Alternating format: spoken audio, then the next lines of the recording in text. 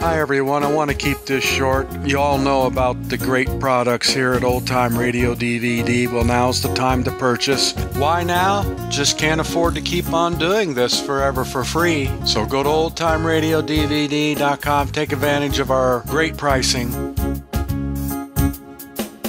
Mother, why did Daddy switch to Postum? Your father says there's no caffeine in Postum. Nothing to spoil your sleep. And your father knows best.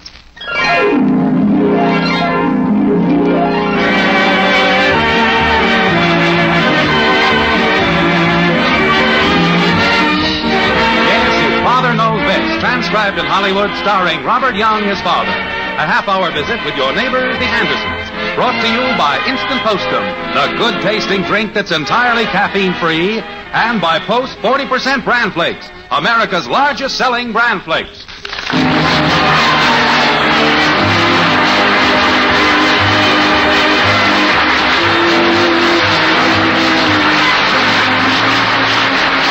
Most families, the Andersons of 607 Maple Street generally stick pretty closely together. But they have a day every now and then when the family structure threatens to come unglued. This, I'm afraid, is going to be one of those days.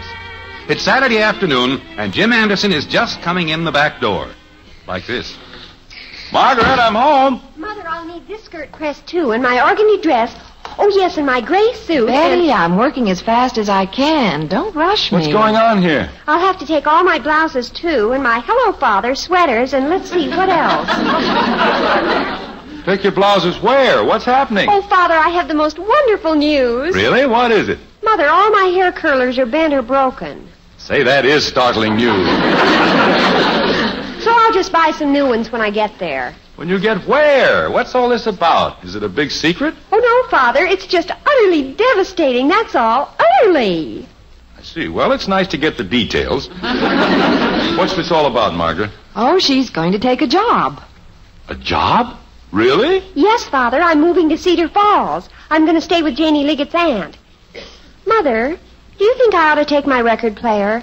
That's up to you. Now, wait a minute here. Did you say moving? Yes, Father. I don't think I'll take the record player. Or maybe I should. You mean you're leaving? Of course.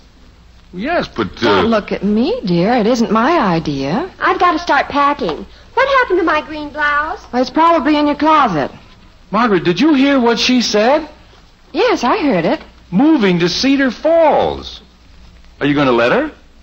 Well, I didn't say she couldn't. And you always tell me I should go along with these things. Let the children work out their own problems. Yes, but she's not through college yet. She can't just quit in the middle of the term like this. Well, I don't agree with it either, but this opportunity came up. As a matter of fact, it came through the placement bureau at the college. So they evidently approve of it. They said she could continue her studies by extension. Well, what kind of a job is this? Oh, some sort of secretarial work, I guess. It's with some company there in Cedar Falls. With some company? Is that all you know about it? Oh, I'm sure it's a reputable firm. Well, how do you know? You don't even know the name of it. Sounds like some fly-by-night deal to me. Daddy. I don't think we ought to rush into this thing. Daddy, I'm walking in high heels. Look, Daddy. Oh, Kathy, take those ugly shoes off. Where did you get those? They're some of Mommy's. Oh. Well, the shoes are all right, but it's just they don't look right on you. Look, Daddy, I can stand straight up without bending my knees. Well, take them off. I don't like to see little girls hobbling around in high heels. You children grow up too fast as it is without pushing it. Betty's leaving, the family's breaking up. Now, don't get upset, dear. That's what you tell me. You say take it easy, things always work out. Watch how fast I can walk in these, Daddy. Kathy, I told you to take those off before you trip and hurt yourself. I won't trip. I've been practicing. Look, Daddy. Do you think Betty will come home for weekends? Daddy, you're not looking. Kathy, I told you to get those things off before you break a leg. Heck, a fella can't do anything around here. Dear, I know you're upset over Betty, but I don't think you ought to take it out on Kathy. I wasn't. I meant what I said. I don't want her to trip and hurt herself. Oh, I don't think there's much danger of that. Besides, if she falls down a few times, she'll stop wearing them. I know. I don't get this sudden change. What happened to your let things work out naturally theory? I don't recall that I ever espoused any such theory. Mom! Jim, dear, ever since the children were born, you've Say, always... Mom, can I... Oh, hello, Dad. You home?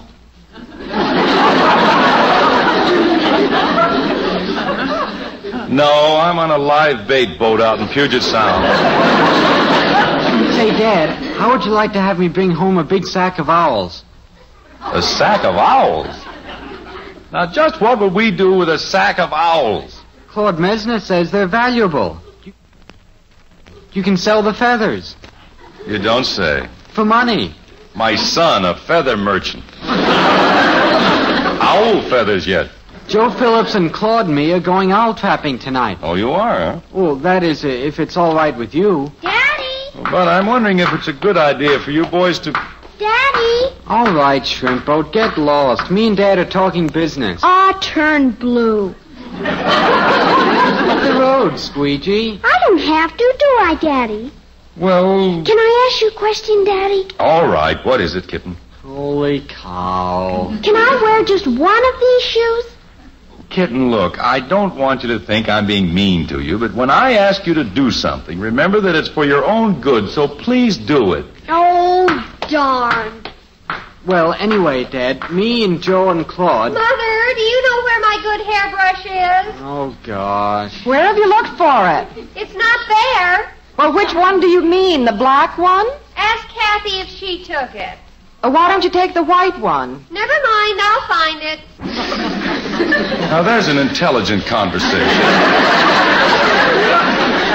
Well, anyway, Dad, Claude's dad said he'd drive us out as far as Red Rock Bridge, and then we'll hike the rest of the way in. Carry our sleeping bags and all that. Sleeping bags? Sure, we don't want to sleep on the bare ground. Well, is this an overnight trip? Oh, sure. Can I go? Well, but in the first place, I don't like the idea of you boys out there chasing owls. Getting caught in those traps. We don't use traps. We sneak up on them in the dark with a net. Yeah, well, if anybody sees you out there chasing owls, they'll be after you with a net. There's no danger of that. It'll be dark. And in the second place, isn't it pretty cold to be camping out in sleeping bags? What if you get caught in a snowstorm? Oh, heck, Dad, it's not going to snow. No, but it could. Oh, Dad. You can feel it in the air. Oh, I'll look up the weather report in the paper. Oh, well, you can't go by that. Well, look, Dad, if it says no snow, can I go? Here's my suit, Mother. It won't need much pressing. All right. How about it, Dad? Did you find the black hairbrush, Betty? I was hunting for the white one. Oh. Well, did you find the white one? No, but I found the black one.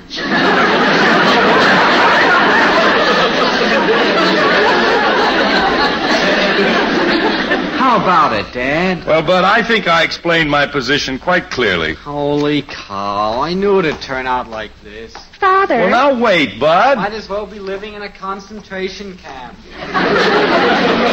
Father. Yes, what is it, Princess? I hate to ask you this, and I'll pay it back as soon as I get my first paycheck.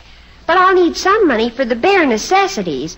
Rent and meals and movies and phonograph records and... Well, now, Betty, are you sure you know what you're doing? Why, certainly, Father. Well, what about this outfit you're going to work for? Doesn't sound very reliable to me. Now, dear, we've gone all through that. Well, I'm not convinced. Father, do you know the company I'm going to work for? No, I don't even know the name of it. Then how do you know it's unreliable?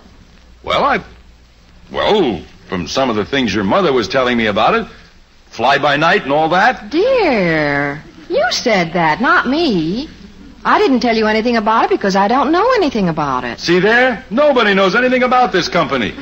Well, I do. I know all about it. It's the William T. Ripple Company.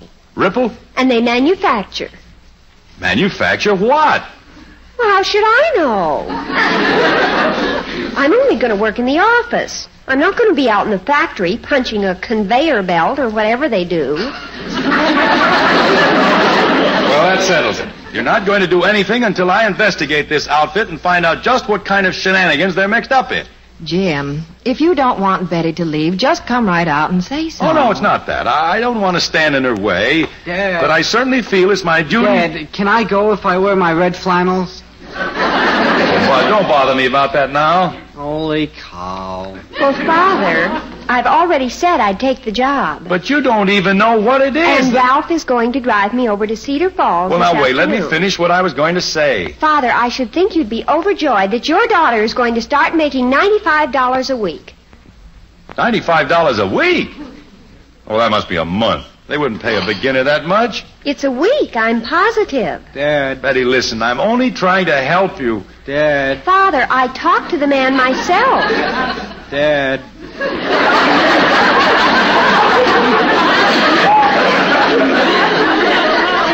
All right, what is it, Bud? How about it if I wear 2 pair of red flannels? Bud, I told you I didn't want you to go, and that's that. If you were older, it would be different. I'm older than I was last year. Betty, here's your suit. Thanks. Looks like I won't need it now, the way Father's talking. Well, Betty, now please listen. As I said, I don't want to stand in your way. But on the other hand, I certainly feel it's my duty to investigate this company before I let my daughter walk into some shaky enterprise she'll regret later on. Shaky? Dear, quoting your theory of the past, I think it would be good experience for her. Margaret, I wish you wouldn't keep bringing up my theories. Before she leaves this house, I'm going to make a few phone calls. Father, there's no one you can call now. It's Saturday afternoon. Every place is closed till Monday. I can't help that. I'm going to find out more about this. What is it, the dribble company? Ripple, William T. Mother, what am I going to do?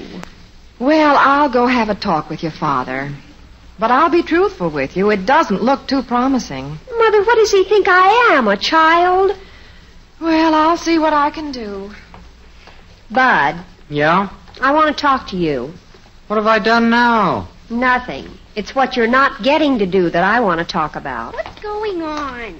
Get lost, Shrimp. I think it's high time we took drastic measures. Can I take them too? All right. Sit down, Squeegee, but be quiet. We are going to have a meeting. A meeting? The way things have been going around here, the way we're all being treated like infants, has got to stop. We've got to assert ourselves. Huh? We, the United Andersons, are going to revolt.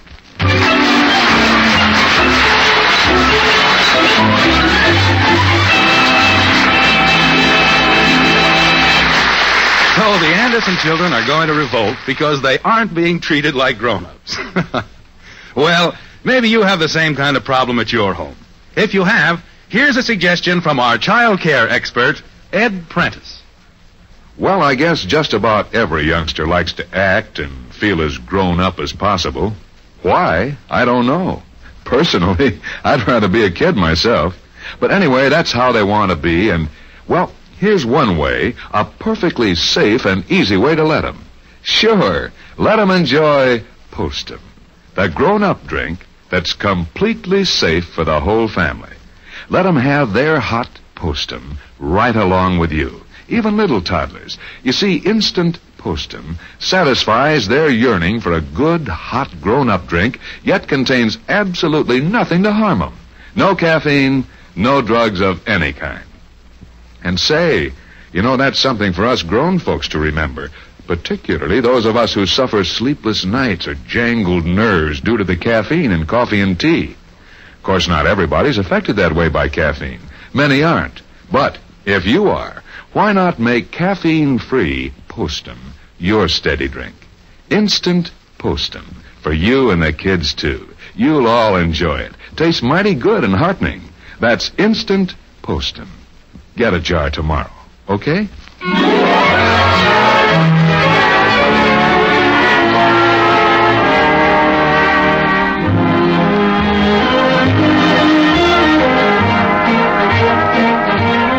Well, the great revolt is on at 607 Maple Street as the amalgamated Anderson kids assert themselves and establish right in such momentous issues as 1.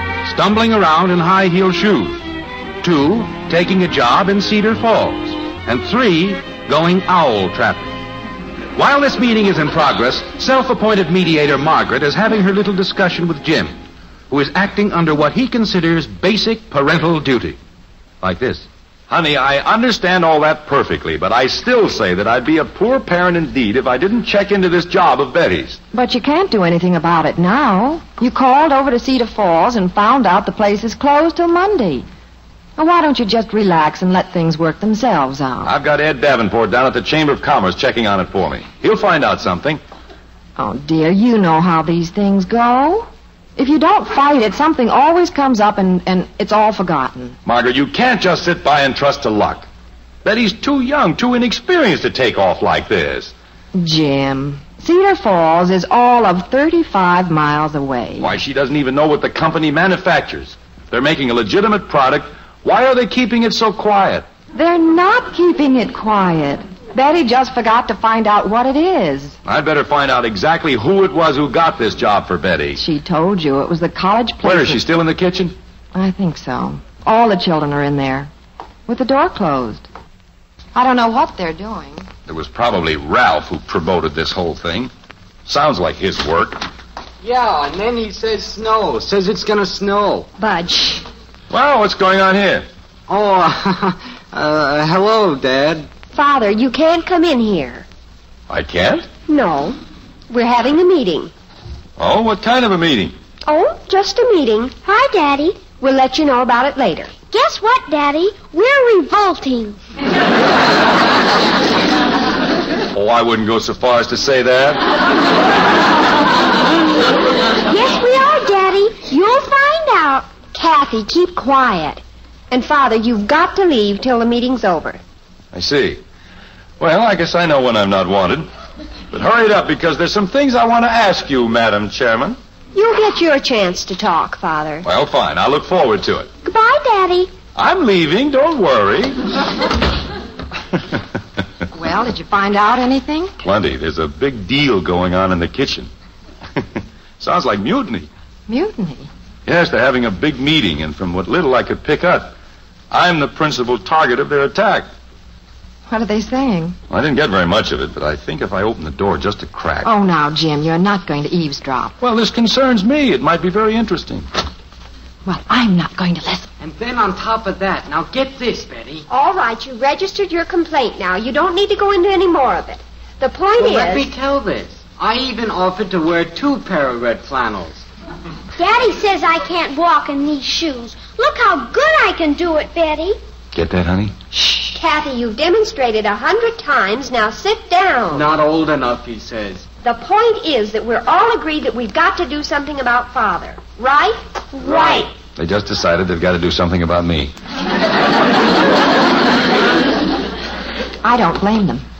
Our main complaint is that Father has failed to keep up with us and with the time. Yeah. His trouble is that he's just too utterly Model T. You can say that again. Yeah. He thinks we're still living back in the 1940s. 1940s? I thought you weren't going to listen. Well, I just happened to catch that. So our next step is to draw up a resolution and present it to him, right? Right. A New Year's resolution? No, a resolution telling him what changes we want made and what we intend to do. And that from now on, we want to be treated as adults instead of babies. After all, we're old enough to know a thing or two. You're doggone right. Yeah. I know a heck of a lot more about trapping owls than he does. All right. You kids keep quiet now, and I'll draw up the resolution. Okay. Bud, do you want to see me walk in these shoes? No. They're drawing up a resolution now. I'll bet that's going to be a world-shaking document. I should be in there helping them write it. No, I think they'll do a good job. And outside of the things they said about me, their other statements make a lot of sense. As near as I could tell, the only statements they made were about you. Well, what I mean is...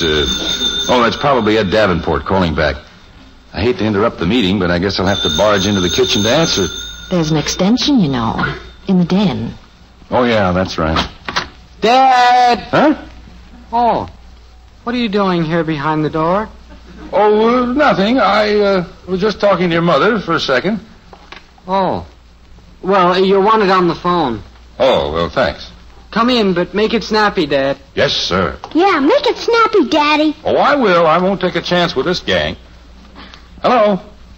Oh, hello, Ed. What did you find out? You were right, Betty. That's where he was.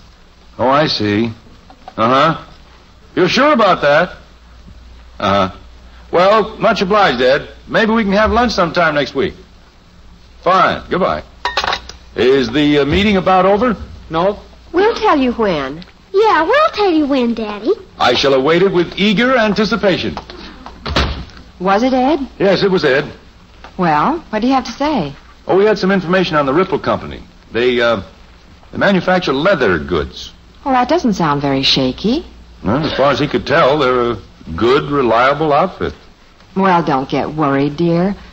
Let's just play along and see what happens. Margaret, I can't understand your complete lack of interest. Dear, I'm only repeating what you yourself have said, Okay, Dad, you can come in now. Oh, well, good.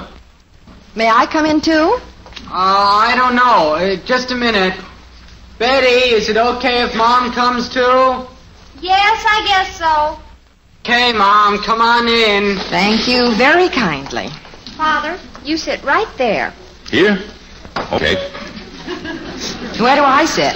Anywhere, it doesn't matter. Hi, Mommy. Hello, Kathy. I'll bet you're glad you're not Daddy. All right, let's have order in here. Mr. James Anderson, That's me. we, as a committee of 3, have drawn a resolution which we are utterly desirous of reading to you. And I'm utterly desirous of hearing same. All right, here it is. We, Betty Anderson, Bud Anderson, and Kathy Anderson, do hereby resolve as follows. Hi, Daddy. Keep quiet, Jughead. Whereas we have reached varying ages, as the case may be, we feel that it is utterly high time that we were treated accordingly. Know what that means, Daddy? I don't.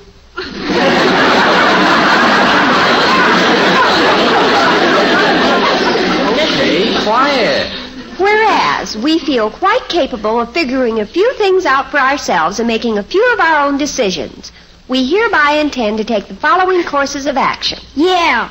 May I have a drink of water? No. What about me first? Number 1, I, Kathy Anderson, do hereby intend to wear whatever type footwear at various times and on various occasions as I so please. I got 'em on right now. See, Daddy? Uh-huh. Number 2, I, Bud Anderson, do hereby intend not to be prevented or restrained from going owl trapping by utterly spurious weather reports about snow and etc. And furthermore, I do not intend to wear 2 suits of red flannels either inside the sleeping bag or outside. Number 3, I, Betty Anderson, being of sound mind and practically grown up, do hereby... I know. Do hereby utterly insist that I'm going to Cedar Falls. For the purpose of making $95 a week. Never mind reading the rest of it, Princess. Where are you going, Father?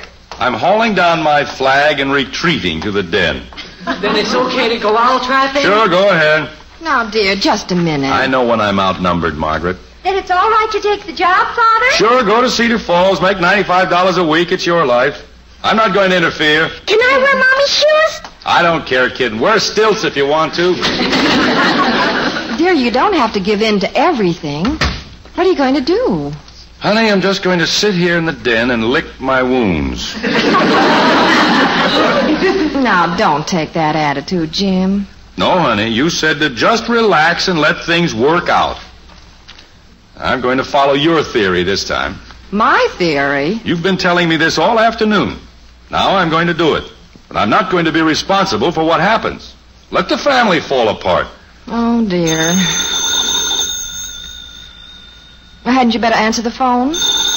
Why answer it? I'm going to relax and let things work out. Maybe it'll stop ringing. Aren't you going to answer the phone, Dad? No, it's probably for Betty anyway. Hello? Yes? Who? Oh, well, just a minute.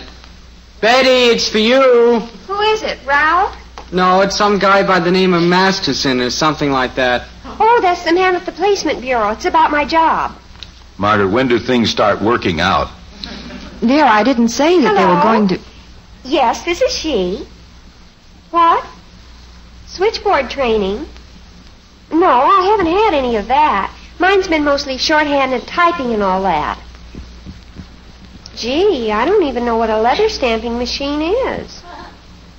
Well, Mr. Masterson, couldn't I just take the secretarial part of it and maybe take less pay than the $95 a week? What? A month? Oh, did you hear that, Margaret? Well, I guess you'd better tell them I won't take it. Thank you, Mr. Masterson. Goodbye. Princess, I was just thinking, I'll bet Ed Davenport down at the Chamber of Commerce could use a good girl in his office this summer, after school's out. Father, you were right.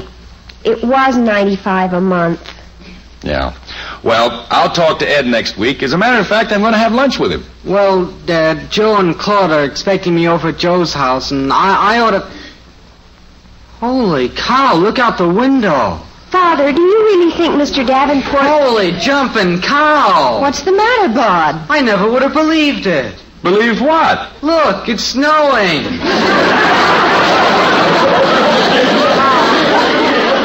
You call Joe and tell him the trip's off. Tell him to bring his skis and come on over. I'll be upstairs unpacking, Mother. Well, dear, what do you say now? Well, honey, it's like I've always said. If you just relax, give these things time, they always work out.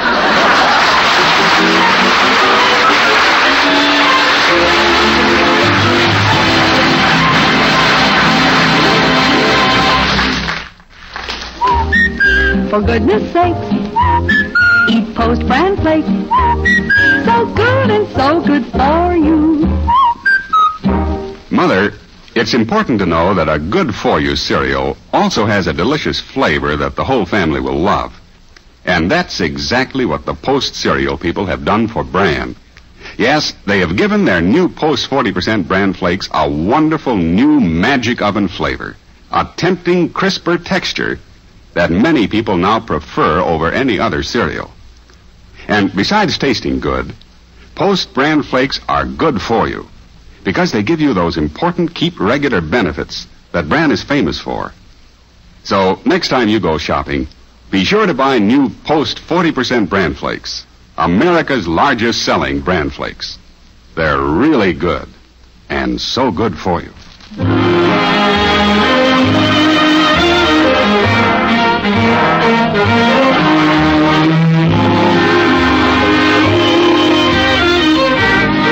Well, the short live Revolt on Maple Street is now little more than a memory. And the activities in the white frame house have settled back into such earthy, routine tasks as preparing dinner, which Margaret is doing at this very moment. Jim is just entering the kitchen to check on its progress. Like this. That smells good. When do we eat? Oh, it won't be long now. Have you checked on Kathy lately? Yeah, she's abandoned your shoes in the front hall. At this moment, she's outdoors playing fox and geese in the snow with Bud. Oh, my. Jim, tell me truthfully, how did you know it was going to snow? Oh, just naturally brilliant, I guess. No, now tell me. Well, after an intensive study of the pressure areas... Father. Oh, hello, Princess. Father, I've just torn up that resolution and drawn up a new one. Oh? This one says we're sorry for the way we acted and that we all realize that, well, that you know best. Well, Betty, I wish you were right, but you're not. I was just lucky. Lucky? Yes, but I think I've learned a good lesson today. I've learned I have some pretty self-reliant grown-up kids. And from now on, maybe your father will be a little less, shall we say, Model T.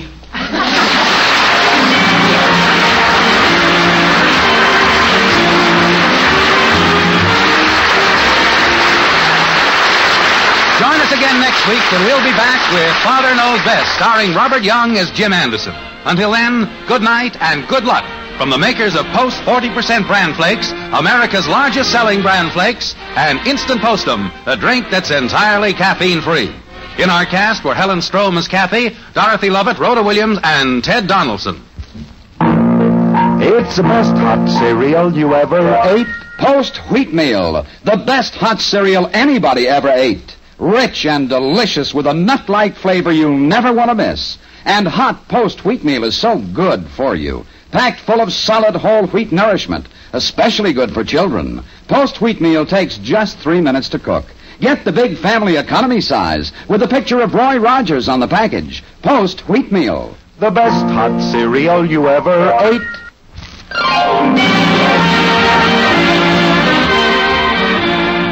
Father Knows Best was transcribed in Hollywood and written by Paul West and Roswell Rogers. This is Bill Foreman speaking.